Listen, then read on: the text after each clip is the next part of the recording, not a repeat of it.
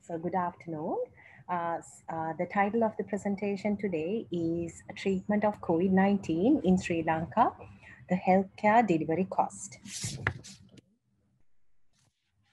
Sri Lanka provides free healthcare at the point of service delivery, and the healthcare system is predominantly financed by tax revenue.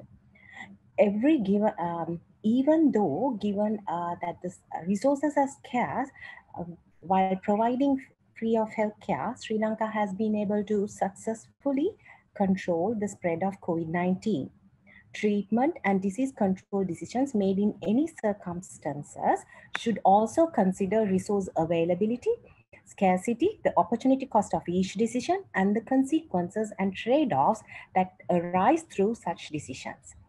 Thus, the objective was to assess the cost of treatment of a diagnosed COVID-19 patient admitted for treatment.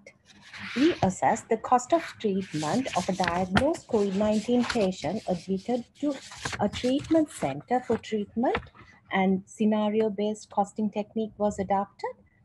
In estimating the costs for the 4 treatment categories, COVID-19 patients were categorized as asymptomatic, symptomatic with oxygen saturation more than 93%, symptomatic with oxygen saturation less than 93%, and critically ill. The data for the costs were obtained from the Medical Supplies Division, hospitals, and laboratories. Hospital bed cost per day was based on WHO choice model and adjusted for 2020. And ICU bed cost per day was based on personal communication. Average stay per patient was from literature. Microsoft Excel software was used for analysis. 2 calculations were done based on the initial guidelines and the revised guidelines by the Ministry of Health, and the results are given in table 1 and 2.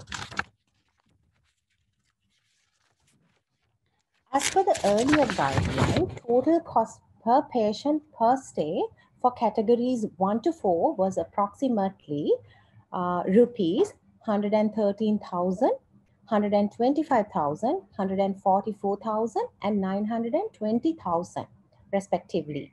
And repeated PCR testing for categories 1 to 4 was 17%, 21%, 18%, and 3% of the total cost respectively.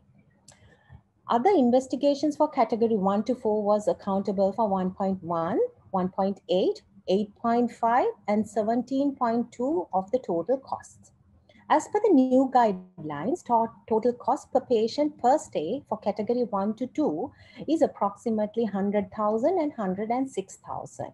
And PCR was accounted for 6.5 and 6.1% of the total cost. The other costs of treatment remain the same.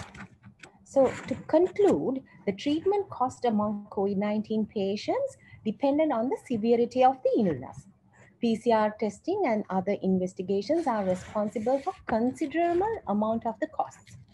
As disease evolves, treatment and discharge guidelines may have to be revised considering the available resources and disease burden. Thank you.